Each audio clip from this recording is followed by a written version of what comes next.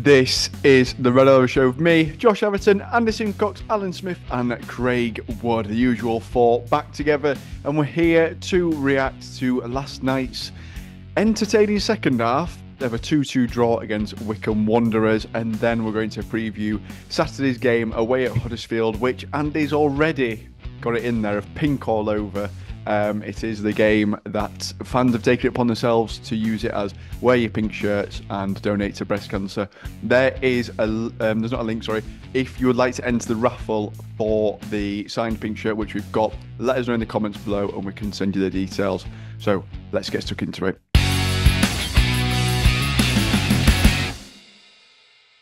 Right, Andy, starting with last night, a very drab first half, followed by 4 goals in the second half. Not at one point were we in the lead of the game, but for the moments in which we did concede up until scoring again, we looked like a different side compared to the rest of the night. Yeah, we seem to be the formations seem to be changing. There were one bit I didn't even know. I couldn't work out what formation we were actually playing. Seemed to play three at the back and nobody out wide on the left hand side. I had no idea what we were doing. No Adam Phillips. I'm assuming he's injured, but he went in the squad at I, all. Toe injury, toe I injury. can tell you that his dad let me know he'd been having injections in his toe and he'd Yeah, gone for a scan yesterday. good. Then it needs to be sorted out rather than just keep trying to make do and mend. It needs to just mend, doesn't it? Um, I don't think it was scintillating stuff at all in the first half, but I couldn't see them scoring either, to be honest. I didn't think, apart from their left winger, I don't think they were up to much at all, really. It took my brother ages to realise that Josh Scowen were playing for him because normally he's dictating stuff, and he weren't. They weren't the usual housery selves, but they had the moments. Um, I think our goalkeeper were wasting more time when we were losing than Otto. I think we just gave him oh dear me. I don't know that goal. Oh dear me, it just trickled in so that weren't right great. Um, and to be honest, later on in the second goal, I could keep going on about Charlie Caroli and Keystone Cops and all that, but my goodness, it were like pinball wizard, it going in and coming, going in and coming. We could, right, I know I'm old, but I just think if a ball comes near you, put your boot through it. Anywhere will do. When it's in your box, that close in yours, just put your boot through it. I don't know what the heck we were doing, but what we weren't doing was clearing the damn thing. We were just letting them. We stood and watched. Whereas at the other side, when we were trying to shoot, they were blocking everything they can. It's not that we didn't block anything, but it were a passage of play that looked ridiculous. In between time, it were good to see Humphreys come on, and I thought he's going to look pretty good up there with Cosgrove. And he scored a nice little dink goal, a bit Adam Hamill-esque, getting it out left, cutting in and sliding it, curling it round the far post. That were lovely. And then of course Keystone Cops took over. God knows what we were doing. Um, and to be honest, I thought we were more than fortunate to to get an equaliser. But we did. Can't keep relying on it. Can't keep giving away 8 goals and then relying on equalisers like we did. So a bit disappointing, really. I like it though. It's fitting into your t-shirt there. They think it's all over. It is now with that almost a last minute equaliser. Al, Yeah. you were quite scathing at half time. Oh, to In put it your mildly. in What did your you say, Al? What did you say, Al? One of the worst 45s I've seen in all my years watching Barnsley Football Club. It was boring. Boring, boring, boring. Did you go last season, Al? Well, not as bad as that. that season we got relegated below Derby, who got minus 21 points. Mariska Ball. Yeah. Have you missed those seasons? Yeah, Race Ball, I mean. you were. I wouldn't do that one then. Were very scathing at half time with your report, and to be fair, a lot of people agreed with that from what I'd seen as well. It was, wasn't it? We started 4-4-2. We know Potsy on the wing. And it didn't work for us, did it? It just didn't work. We We didn't even threaten. And as Andy said, I don't think they did, but they looked better side in that first half. But why do we go one goal down and decide to play football? I just don't understand. And same thing again. What happened at Burton? They equalised and we played again. And quick late goal. We got an equaliser and we got a winner there. Why are we doing this? I just don't understand. It started 4-4-2. I think we then changed it to 3-4-1-2. And then he changed it again to a 4-5-1. We're not getting any cohesion inside. If he's changing patterns all the time, we're not going to have a. I don't know. I don't know what we're doing. What the players know what they're doing. It's unreal. And Slanina, wow, he's kicking. I might as well go on with him one leg. I could kick better with me one leg than what he can kick. He can't, Josh. He can't. We got out of jail. And as I said on preview show, they'd win 2-1. And honestly, truthfully, it were looking that way, wasn't it? It were really looking that way. You were gutted when Robert scored. I'd take a point, but at the end of the day, what we got, I think I've seen that it's 1 win in 20 at Oakwell. Whether I'm right or not, I don't know. And that's what it is. We're not making the fortress. And it was similar to Collins football last season. It was similar to what we had. We've not moved on. And our coach, he keeps on about saying he don't know his settled team. He don't know what he's got. Come on, you've got to get it sorted. You're the leader of the pack. And you've got to rectify this. It's up to you. You're the coach. You can't keep saying they're not playing, they're not good enough, and they've got to prove the point. Yeah, they go on pitch and it's their job and they're not performing, but you've got to make it right. And he's got to make it right for Saturday. Certainly has. Craig, as much as we're sort of saying there we weren't impressive in that first half, I think in his preview, we all sort of appreciated that this Wycombe side is not the Wycombe side of last season, and it's sort of a different type of Wycombe side in which you play. They're very possession-based now. It's not a case of sort of playing a little bit more old school in the way in which they've still got the odd player that can put themselves about in that capacity. As much as we weren't great, it's not as though Wycombe were entirely in control of that game and we were getting absolutely battered, and it's a huge sort of onslaught on our goal and we're lucky to still be in it. It was just a boring game, I think, for both sides not really wanting to lose it, is the way I saw it. Yeah, it was a game of two poor teams. Two poor teams that I think both teams were happy with a draw. By the end of it, we were looking to rescue a draw. I'm just having flashbacks to last season. We're not playing until we go 1-0 down. What annoyed me from the first minute was the fact is we're playing 4-4-2 and we're playing right backs as right and left midfielder. We're playing a centre back at right back and obviously Josh Earl at left back. Who's, I don't know, some people think he can't play there, some people think he can. It's square pegs in round holes. Play with the players you've got. We've got Keeler Dunn that could have played on the left. He didn't need to play up top. So Kieran Lofthouse, I didn't see him do anything throughout the whole game. That's not his fault. He's been played out of position because for some reason Clark thinks that anybody can play anywhere. And that's what it looks like. It looks like we've got absolutely no comprehension of what football is at some points because the players that don't know where they're playing. I don't think. I mean, we were playing with two midfielders, and you could have told me that we didn't have a midfielder, and I'd have agreed with you because it looked completely vacant in centre of pitch. We can't keep hold of the ball. All we're doing is lofting it up and hoping that Cosgrove can fetch it down. On it time we played well when Humphreys come on up top with Cosgrove, and then we had Jallow on left. That's because you've got a natural left footer on left hand side who's used to playing as a winger. So he was playing at left midfielder as a winger, and you're playing a striker up top who's used to playing up top. You play these players in the right positions, you can see that things start happening because you might not have the best tactics in the world, but the position's correct. I mean, you don't forget how to play as a winger if you've been a winger your whole career. You know what I mean?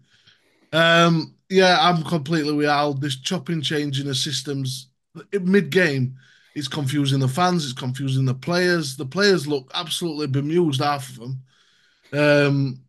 The goals were, I mean, there were countless errors in leads up to both. First one being Cotter just got moved out of the way like somebody were just moving a wardrobe on wheels. They just moved him out of the way. Instead of him challenging for the header. And then De Givinier fails to stop him getting a crossing. The second one, he takes on, he runs directly at Cotter and gets the ball past him, crosses the ball in, and then, like you say, it's complete cluster happiness in the area. But yeah, again, I think when we go 1-0 down and we start attacking, we look dangerous. I don't get why we can't just start out attacking. Why do we have to wait until we go 1-0 down to do that? If we're meant to be one of the best teams in this league, or top six certainly, or a squad would dictate that. Why can't we just go out there and attack teams? Why do we have to always be the team that wants to defend first and then attack later? Go out there and take the game by the scruff of the neck and take it to the teams. It's when we play away, we play some semi-decent football. When we're at home, we just seem to curl up into a ball and just wait until, stuffing gets kicked out of us. And then we finally wake up and decide, oh, we're playing football today, are we? And yeah, Clark's really not ticking any boxes for me at the minute. I mean, changing systems, it's really annoying me, if I'm quite honest. Playing players out of position, not really kicking into gear till we go 1-0 down is probably all key things I can take from the game. I think first half one of the most boring games I've ever seen in my life. And second half we were just reactive all over again, and yeah, that's about it. That's all I can take from the game, and it gives me no confidence at all going into an important fixture weekend. A quick one for you all, though. Do you think it's like captain, with Connell being captain, like it was when Alfie Mawson was captain? They took it off Alfie Mawson and moved it somewhere else. Do you think that's having an effect on Luca? Because he's not Luca what we expect him to be, is he? I wouldn't have said so. I think it's because most of the games, all the other sides have got an extra midfielder in there. Like, you look at Wycombe yesterday, they had an extra body in that midfield between Craig and Luca, and there's 2 versus 3. There's only one winner in that necessarily. And when you've got fullbacks playing as the wingers on our side as well, it's difficult. I get what you're saying, Al, and when it happened with Alfie Mawson took it off me, looked a completely different player, especially when you got someone like Matt Roberts who could potentially come and step in and take over. Could be something Clark thinks about. To be fair though, looking at the stats on yesterday's matches, Luca had more touches than anybody else on the pitch yesterday. He had the better pass success rate than anybody on our team. He's playing fine, but he gets overwhelmed, and it's quite evident to see that it's that 3v2 in midfield all the time. It's like Clark's just completely opposed to having a midfield whatsoever. I think them stats though can be a little bit misleading because we use Lucas should realistically in every game have our most touches because he's got the best passing range. So he's going to by osmosis take it off centre half and turn and play and move forward. And some of them passes that he plays 5 yards to Matt Roberts to just work in that triangle to work out sides and things. So I think them stats are slightly misleading because he just is like the quarterback of our team. I think another thing that actually hinders us as well is we've got Josh Earl and De Giviniers as fullbacks. They're really defensive. Really defensive. If you look at any other team in this league, they've got fullbacks backing up the wingers. Ours don't. They stay back. I think they're not fullbacks, though, are they? Like, De Givinier is not a fullback; he's a centre half. Well, that's what I'm saying. It's like that's what I mean. It's skew whiff at best. I mean, they're too defensive, so they don't help Cotter and Lofthouse out playing yesterday. Also, we've got no midfield, so there's no outlet in the middle of the park. So it is just being able to open up. Cosgrove can come up with something. And I'm sorry, but he's not pulling up any trees this season either. The only plus point out at the last few games, though, is Humphreys. Yeah. Scoring, he has to start. Come on, 2 goals in 3. So there is a plus. If we can get him fit. The only problem with with Humphries. He looked good when he came on, and he played up front with Cosgrove, and then all of a sudden he's back playing on the left wing, but left of a front three, if you like, with Jallow on the right hand side, him on the left, That's and because yet he changed again, formation again. yeah, and then again Cosgrove's up on it. So you play a ball to Cosgrove. The only way he can deal with anything is to try and control it and then try and lay it off because he can't head it anywhere. There's nobody anywhere near him. I don't like this playing one up front business. So, I think that I think it gives a nice segue to at least the positive from that game that we can take is the changes which Clark made and players he brought on made an impact on the game. I can't remember three. I can't remember if there's another sub as well that came on, but obviously Benson contributed to the final goal. Yeah, Benson played well as well. And then Jallow and Humphries combined for the first one. Benson contributed. I can't remember if anyone else came on off the top of my head, but of them three, all three of them came on and got us back into the game between each other. So. And as much as it is one of them games of Clark chop and change with X, Y, Z and did loads of different things, the players which he did bring on, all for me, stakes a claim to this weekend. Let's have a think. But because they were playing in the natural positions when they come on, Nah. Beggars belief that, mate. I'm surprised he didn't fetch goalkeeper on and put him up front. He's got a right foot. He can score. So David Jameson's came on and did that. Somebody needs to tell Gaga that if we're losing, get the flipping ball forward. Don't hang on to it and flop about and just stand there with it at his feet waiting for somebody to come to him. That's what you do if you're losing. If you're winning, not losing. Another thing, get ready for the next match. I'm just going to wonder, it'll be somewhere between 60 and 65 minutes that Gaga goes down injured and asks somebody to come on and no, I'm all right, because then we'll not take him off because he's a goalkeeper. So Clark can change formation again. Tactical. Surely it's wrong, isn't it? It's wrong. If that's the case, it's wrong. I'm going to give him benefit of doubt, unless he does it on Saturday. No, he's done it every match this season so far. It's not just one occasion that's happened. He's done it in every single game to change his formation. We should stop him just so he can stop changing formation. If he does it on Saturday, I'll call it out. But give him benefit of doubt. Don't be so harsh. Be so harsh, you two. God, just been watching Arteta. You know we aren't lost, don't you? Martin De Graney at Burton went like that to him. You know we didn't lose. They're calling it from sidelines. What's wrong with it? I'm not saying it's wrong. I'm asking Andy because Andy says he's going to call out. My question is, what's wrong with him doing it? I'm going to call out that he's doing it not injured. I don't like feigning injury. I don't like it when people, like we had the previous match, where a player goes down at penalty area like there's a sniper, and he's tripped or he's just gone down like a Stockport player, just gone down, made an idiot of his son, trying to con. I don't like conning. I don't mind a bit of housery, taking a throw in front one place, picking a ball up to take a throw in and thinking, no, I'll waste a few more seconds by dropping it and let somebody else take it. I'll live with a bit of that. But I don't like this pretending nonsense. It's cheating. Cheating, Al. Don't like it. I would say the other ones are worse than Gaga going down. Yeah, because it's almost the one of when you're doing that for like a throw or something like that, only one side's benefiting from it. Whereas when Gaga goes down, both sides can sort of reset. Like the other team can also go over and speak to their manager. We can speak to our players, go over and speak to Clark. So I think it's a more fair way of cheating. Look at it. Cheating. I'm not saying it's them two below us. I'm not saying it's cheating. I'm saying he seems to get injured a lot around 60 to 65 minutes. Seems to have to go down and get some. Maybe if he's doing I'm not too naive to think that that's not happening.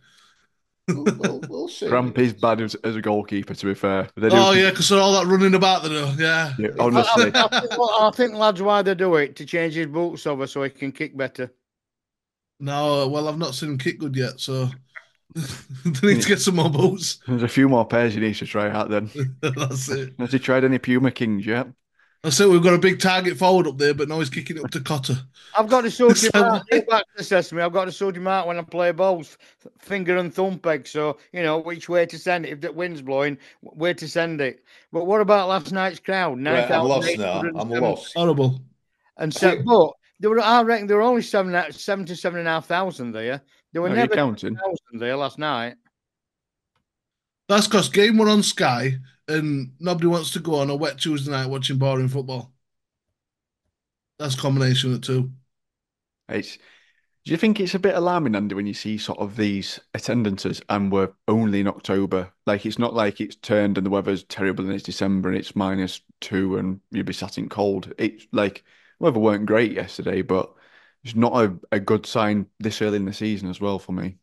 I don't think it's a good sign for proper football. I mean, I don't suppose it will make that much difference financially if it's on Sky. Well, they've got compensation, got the money that makes it up. But football's at its best when it's live, and when I mean live, I don't mean live on telly. I mean live in 4D. Surround sound, sat there watching it with all the stuff around you, including chucking it down with rain last night. I felt for you, Smithy. I could see you there. I felt for you from my lofty perch. I felt for you. Over 20 quid a ticket and all, that's not on a Tuesday night. People aren't going to pay when they can watch it on Sky, It's not 40 I mean, quid. if they put it down to like 10 or 15 quid, I can see a few more people turning up, but no. They just need to stop putting them on Sky. That'll be the thing. Let get football That's supposed not to. going to stop because Well, it it's not about generates too football. much money. Yeah, but football exactly that. But you know what? Where does it end? Does it end with the COVID year where you don't play at all in front of anybody because you get enough money from Sky that you don't actually need to have crowds? So it all gets a little bit silly. I think. Well, I think that's what most clubs think now, that fans aren't needed because you can pump sound in. So I'll Well, get Peaky what was Blinders round to what it, was Josh. sound in Oakwell last night except for rustling and murmurs? There were no atmosphere in that first half. Oh no, no, it's in East East Stand. I don't know who it was, but I saw it because it were about 5, 6, 7 rows in front of us, just at two of them. I have never everything that you like about proper watching proper football, that he were up shouting and rorting. Every mistake he were up and didn't catch a word of what he was shouting, not one word, but it weren't positive. That much I do know. It weren't, and it's not like I'm trying to sanitize it for this show. It was that loud and that forceful. Couldn't actually get the words out. But then they scored, and that were it. Up and shouting and rorting and going absolutely doolally. And then we equalise and it's, come on, you Red, and all that. And then it's shouting and rorting when we go a goal behind, and it's, come on, when we've equalised. And it's within 10 minutes, every emotion in football, one guy, if I got an hat on, I'd take my hat off to him. I bet he was fuming with that second goal.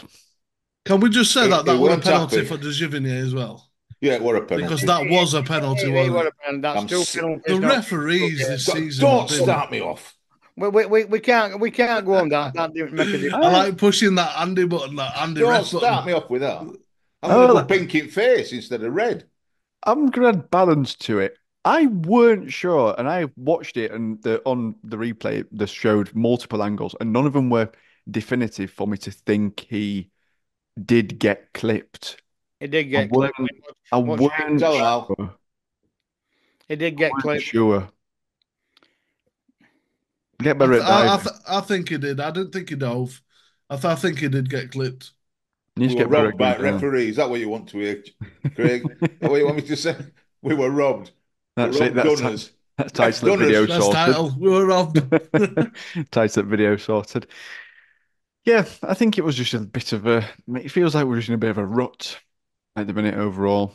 But not knocking Wycombe. They've scored two in every game, haven't they, this season so far? I think And all what bar stats all in bar one. 2024, in all competitions, Wycombe scored 68 goals in 2024. So, they can score goals, but we get them too. Saying it, well, I've just been looking at season stats so far and XG and everything and the goals Oh, scored and stuff. No, not a real in stat. in attacking sense, we're up where we should be, but we just can't keep anything out at net in his own defenses. His defensive stats are way down like 16th, 17th in league. It's bizarre. Exactly the same as last season. I'm sure we had Yeah. a top three attack with a 14th place defense.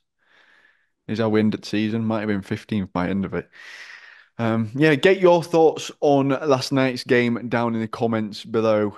Do you think Darrell Clark can turn it around, especially this weekend as well, against Huddersfield Town as we make our way to the John Smith Stadium? So, looking at the stats pack, manager Michael Duff. Ooh. Top scorer Joshua Cromer with 4 this season, sat 15th in the league. Form terrible at the minute, actually. 4 losses in a row and a 1 win way back when.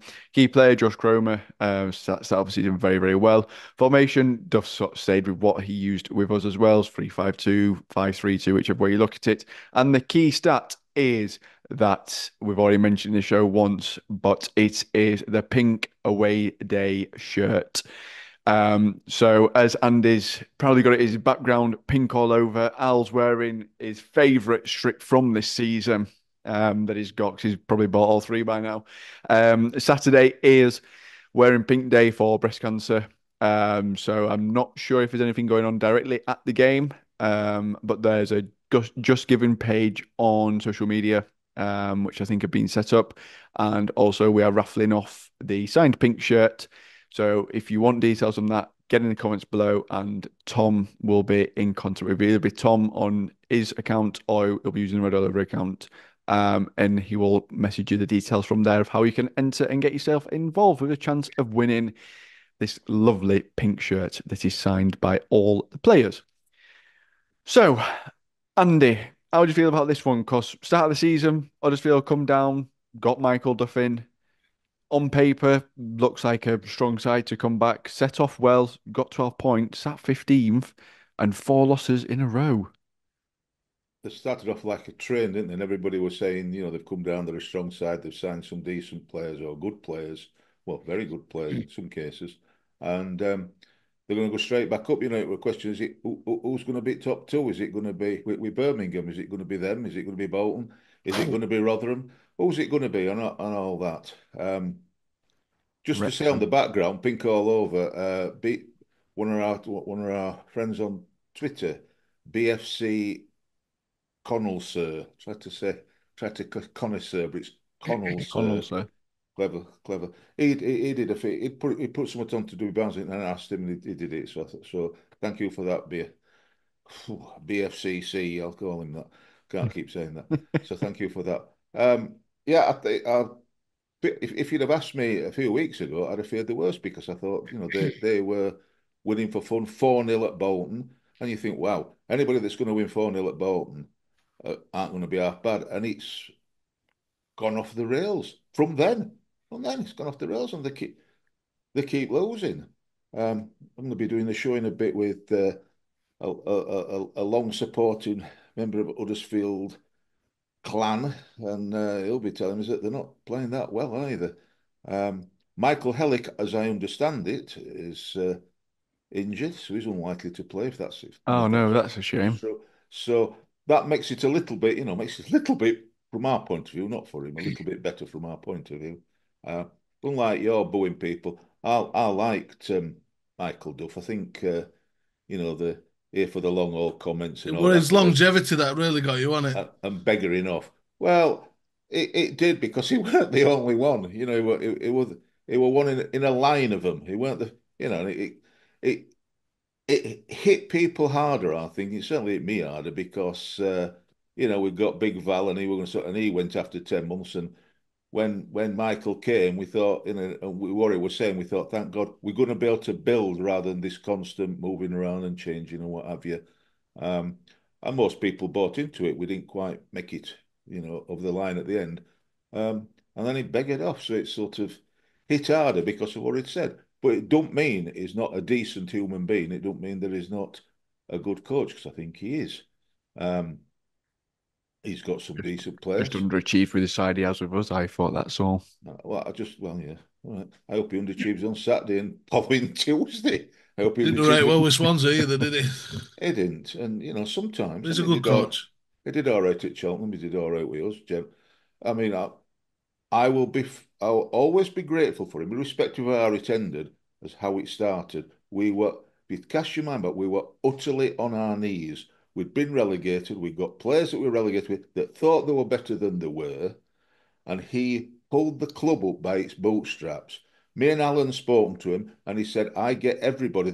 There's no Bertie Biggins here. I get everybody to say hello to everybody, whoever they are. Say hello to them and acknowledge people because you're all part of the same. You're all part of the same club pulling together."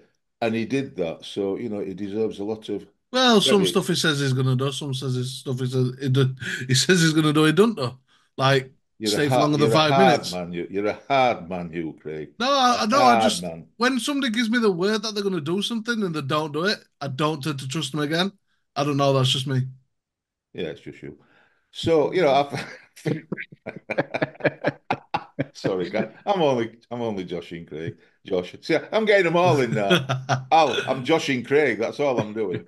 Um, yeah, so we'll see. They've got Herbie can't be bothered. Kane. I don't know how often he's going to be playing because he's not played that much. So you watch him play on Saturday. And he'll be best midfield player in world on Saturday if he plays.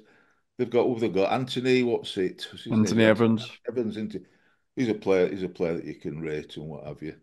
Um, so they've got some skill all over the pitch. So they've also, they're also good at going down for penalties at their ground against us and creating mayhem for me and upsets and all that.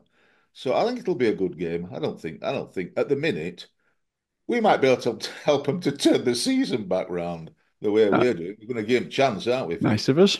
If we keep doing what we're doing, um, I just think that we need to decide what formation we're going to play for a bit and stick to it. Pick players, as Craig said, pick some players in the positions that they're used to and that they know how to do rather than and instead of moving them about throughout the game, unless things are patently not working, then change it round, but not keep changing it round because Craig said, "You don't know what you're doing. If you're supposed to be in a particular position and then you get moved somewhere else, and then you get moved somewhere else, and you're looking around thinking, oh, no, where is it am I supposed to be?" And then it becomes Keystone Cops at the back because people are moving about. A back four, all centre halves, two wingers, both fullbacks, because we don't trust them to be fullbacks. It's just a bit of a mess, I think, a bit all over the place. Um, Hopefully, Michael will be in the same position over at Huddersfield, trying to get the best out of his team because, like you've said, they've won the one game out of the last six or something like that. They'd won two before, right? The last six have just won the one at Bolton and lost the rest. So hopefully they're scrabbing about a bit, trying to get players playing in the right position and playing proper football. We've just got to stop them. Don't let them settle. Don't let them do it. Oh, when you sort of look at the sides that they have beat so far this season, 2-0 one opening day against Peterborough, then 2-1 against Stevenage, 1-0 against Shrewsbury, and then the 4-0 at Bolton, which at the time looked great, but seeing where Bolton are now, and especially one of their goals where they really messed about right at the back and it just deflected in off an Huddersfield player. They've not, barring maybe Peterborough, they've not beaten many sides that you'd think would be up there. I mean, obviously we struggled against Stevenage, but the wins which they've got are against sides you'd almost expect them to beat. It is the last two home games. Northampton, who we were 2-0 at Oakwell against, and come back to two apiece. They beat Huddersfield 3-1. Mhm. And then following game on Tuesday were Blackpool at home, and Blackpool beat them 2-0. So they're there for taking only if we sort of line up a shape and as confidence. And that's what it's all about. It's about his confidence. It's about his continuity. It's about his passing. It's putting two or three passes together or 4 or 5 passes and not just losing ball and allowing Huddersfield to come at us. We've Everything got, then, Al. we've got, Everything. we've got to be Just more those bits. resilient. That's the word I'm looking for. And we've not been resilient in this play. So, as I say, just hope he knows, as what he says, he keeps this talented team, what Gaffer said, hasn't he? Darrell Clark said, and he expects more. But we're not seeing that on a week-to-week basis, are we? So, in First Yorkshire Derby, let's see if we can put the wrongs to right. Yep, it'd be very nice to looking at last night's game from Craig. It seems like an absolute onslaught, really, from Birmingham. 20 shots from Birmingham, 5 on target, 70% possession, nearly 3 times more passes. than Huddersfield with an 83% pass accuracy, total control from Birmingham. So not really a game that Huddersfield were necessarily in. And obviously on the back of that, the previous three which they have lost against obviously Birmingham and then Reading, Northampton, Blackpool, they are on a bit of a real slide at the minute. Yeah. I don't think many teams are going to go up against Birmingham this season and come out with any joy whatsoever. Their team is outrageous. Even for Championship, you're looking top 10 easy with that team. Um, yeah, Huddersfield are a bit in doldrums at the minute, but I think it's only a matter of time before they start scoring again. Their issue is because they're not scoring. They've got a winger up top in Karoma, and they've got a young lad next to him, Callum Marshall. Freddie Ladapo's come into the team, so he's just bedding in because he arrived late. They've got Reece Healy. I don't know why he's not playing. They've got Danny Ward as well. I don't know why he's not playing. I don't know if it's injuries or whatever. But yeah, looking at the statistics of the team and the league as a whole, as I was earlier, they have the highest XG of any team in the league, including Birmingham. So they're clearly creating the chances. They're just not putting the ball in the net. And the way we've been playing, uh, we could be the team that turns the tide for them if we don't perform well. Because, like I say, if we're going to continue the way we're currently going, we're being chop and changed and everything. It's Duff seems to be sticking with the 3-5-2 that they've been playing with all season, so they'll know all the roles. They've got a good team. I mean, Lasse Sorensen, one of the best right wing backs in the league last season. Ellick, we know all about. Tom Lees as well. I mean, he's an established player at this and above leagues level. Josh Karomas. I mean, they've got some really good players in there with some youth sprinkled about. So, yeah, like I say, everybody will be like, "Oh, look at the way the look at the results they've had," but I don't think that's the full picture. I think they are going to start scoring soon, and I hope it's after we beat them on Saturday. Um, so it's gonna be it's gonna be a tough day. Especially playing away, but playing away seems to be our niche that we enjoy doing because we certainly don't like enjoy playing at home. Got to enjoy playing somewhere, I suppose. If you have to, might as well be just 20 mile away. That'll be all right. Predictions, Andy. What are you reckoning to this one? I reckon this is where it turns itself around for Huddersfield. I think we just don't know what we're doing half the time. We keep moving about, so nobody's content. So it's going to be 2-1 to Huddersfield.